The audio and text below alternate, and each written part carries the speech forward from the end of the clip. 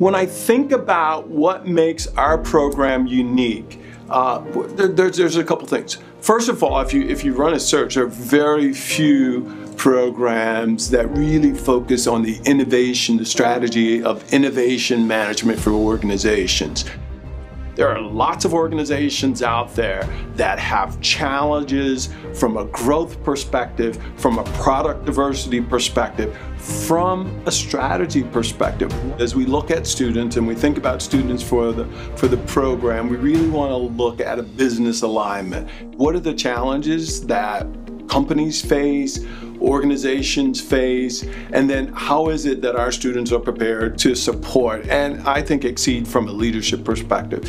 We want scientists, we also want engineers and very diverse types of engineers. We have biomedicals, we have chemical, we have mechanical, we have computer science.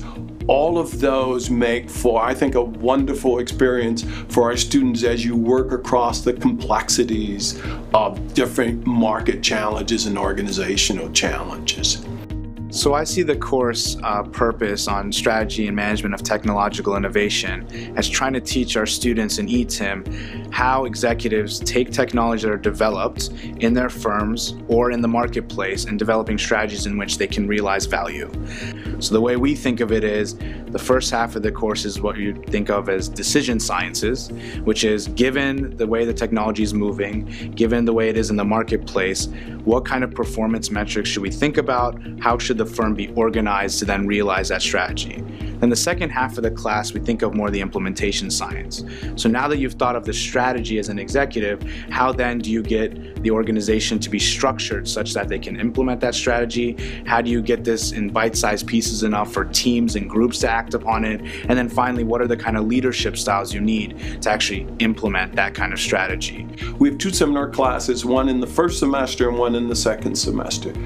The focus for the first semester is to really expose our students to innovation. Second seminar is about pulling together all of what you've learned in our program and applying it to a real world challenge.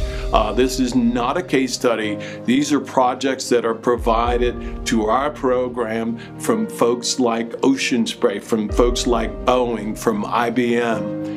Our E&TIM staff is co-located with our students for convenience of interaction, allowing us to know each student and to better understand their specific academic and career focus areas. I support students who are interested in becoming a product manager by helping them get better positioned and better prepared to find, land, and succeed in a product manager job. Another way that I support the E&TIM program is for students who have an innovative idea and are thinking about starting a company either after they graduate or perhaps while in school. Since the E&TIM program started, I've helped many students who had a startup business idea. This includes RiskCall, Bridge for Billions, and Peacemaker Technologies. You can present our students with very different challenges across different markets, across different kinds of clientele, technical challenge, marketing challenges, and they'd be quite comfortable addressing them.